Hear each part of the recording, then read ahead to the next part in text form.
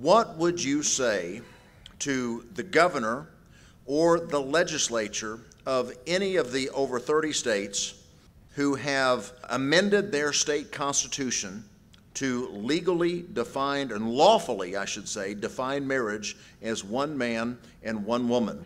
The 10th Amendment reserves that power to the states.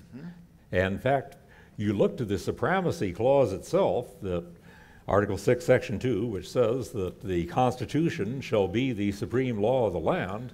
What part of the Constitution? Well, the answer is all of it. That includes the amendments, because Article 5 says that an amendment is, for all intents and purposes, part of the Constitution.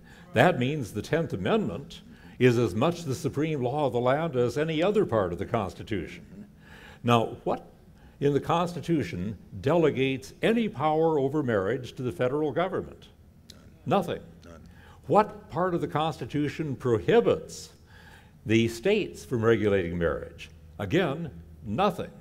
That being the case, the power over marriage is a power reserved to the states by the 10th Amendment, and that is the supreme law of the land. And I would say to these government officials at the state level that if you aren't going to stand for that, you're not only violating your state constitution, you're violating the 10th Amendment of the federal Constitution as well.